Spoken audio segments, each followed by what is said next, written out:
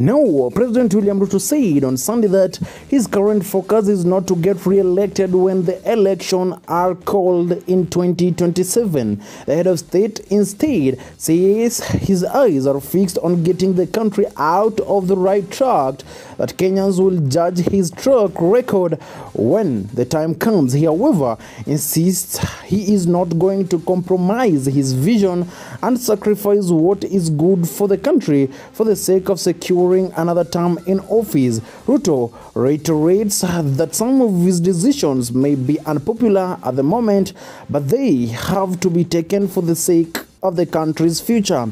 The president said this, and I quote, "People tell me the way you are going, you may not get the second term.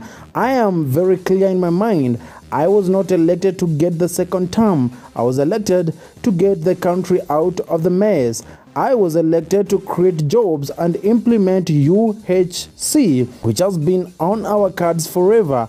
I intend to do precisely that. Many people, including my friends who are religious leaders, have told me, you see, even though you said this, you must not do it." That is even what the opposition wrote in the manifesto on this issue of affordable housing, but when it comes to implementation, they don't want to do it. And of course, the president maintains that Kenya cannot continue doing the same thing, expecting different results, especially if the economic fortunes of the country must be transformed. He expressed confidence that in the end, Kenyans will appreciate the measures he has taken to put the country on the right path.